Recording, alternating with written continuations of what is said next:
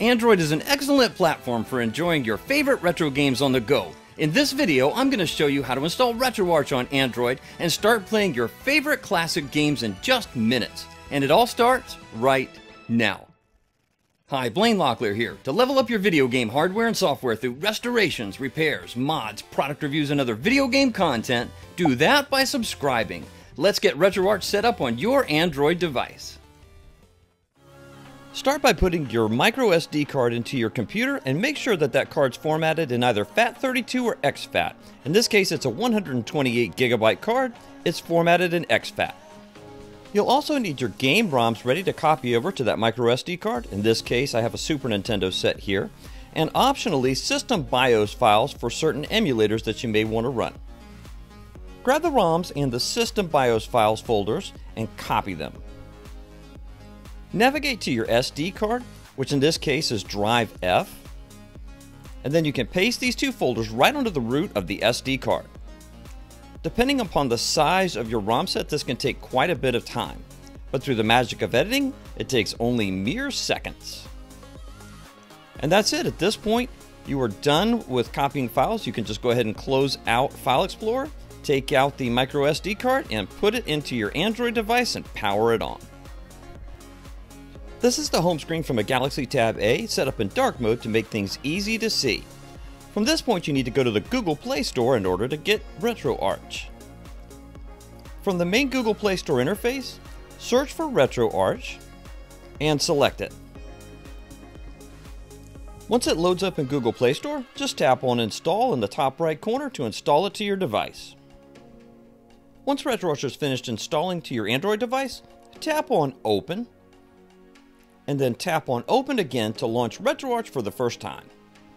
This is an important step and you don't want to overlook this. You have to give RetroArch permission to access the microSD card in order to get access to your ROMs. Tap on OK and then tap on Allow. If you miss this step, you won't be able to access your game files. RetroArch will set up its initial file and folder structure, and you may see a message with an arrow saying that the home button has been hidden. Just swipe up from the bottom in order to expose the home button once again.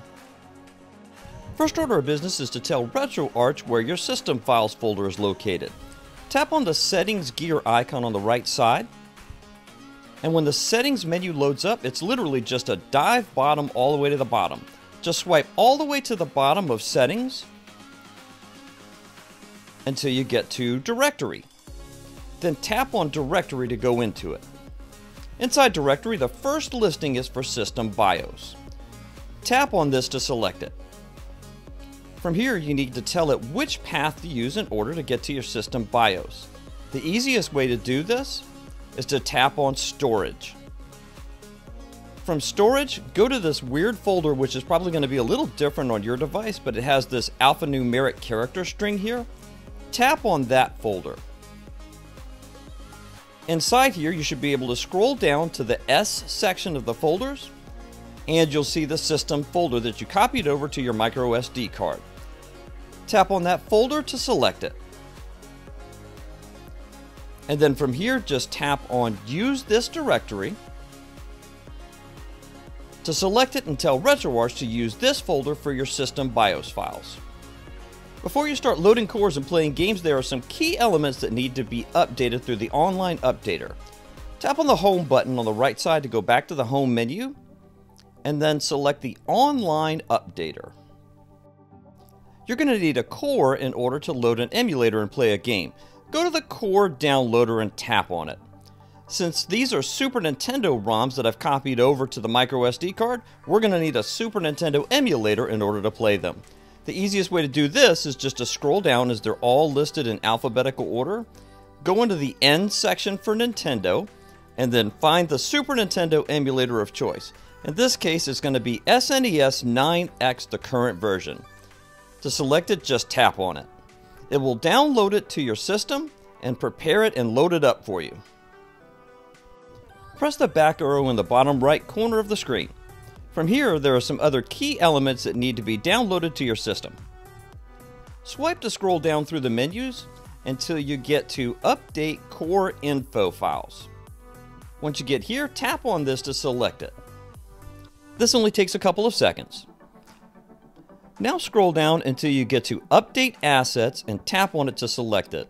This one takes a little longer, so we'll fast forward right through.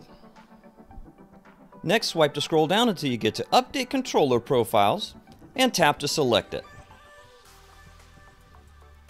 Once this is done, continue to swipe to scroll down until you get to Update Cheats, which you can install optionally. Hey, no judgments here. Tap on this to select it. Next, swipe to scroll down to Update Databases and then tap to select it. When that's done, swipe to scroll down until you get to Update Overlays and then tap to select it. When that's done, swipe to scroll down to Update GLSL Shaders and then tap to select that to install the updates for the shaders. Then the last step is optional. You can swipe to scroll down to get to On-Demand Thumbnail Downloads. If you select this, you can get a performance hit in the menu performance in terms of speed, but it does give you cover box art for the games when you scroll through them, so it does improve the overall appearance of the interface. Cool, that's everything you need from the online updater at this point. Tap on the home button to go back to the main menu. Let's go ahead and scan in your games. Tap on the menu icon, which is the one in the middle of the three icons on the right side, until you get to playlists. At this point, you can import your content from Import Content by tapping on it right here. You'll need to go to Scan Directory by tapping on this in order to tell it where to look.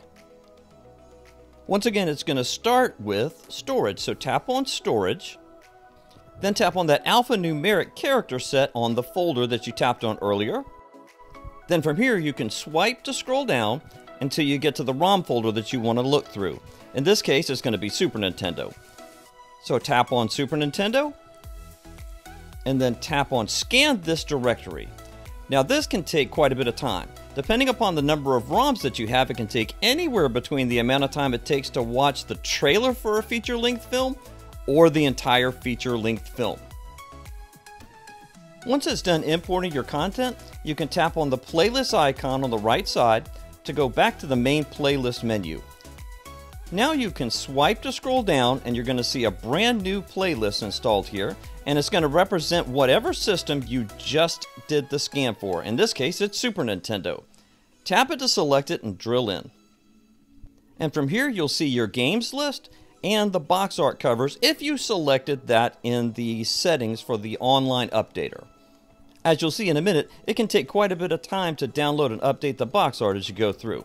Let's go ahead and load up a game. I'm going to tap on search here so that I can kind of expedite the process of not having to swipe through them constantly. I want to load up Super Mario World as it's kind of my default test game for running Super Nintendo games in RetroArch.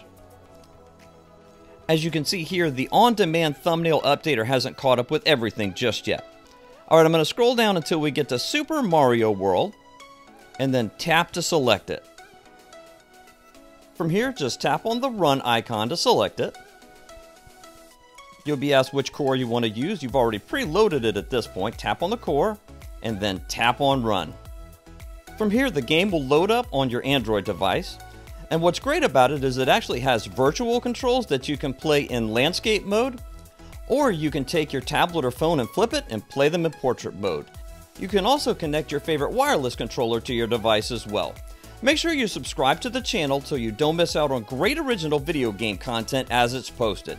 And check out this video here, shown on screen and linked in the pinned comments and description below. Thanks so much. I'll look forward to seeing you in the next video.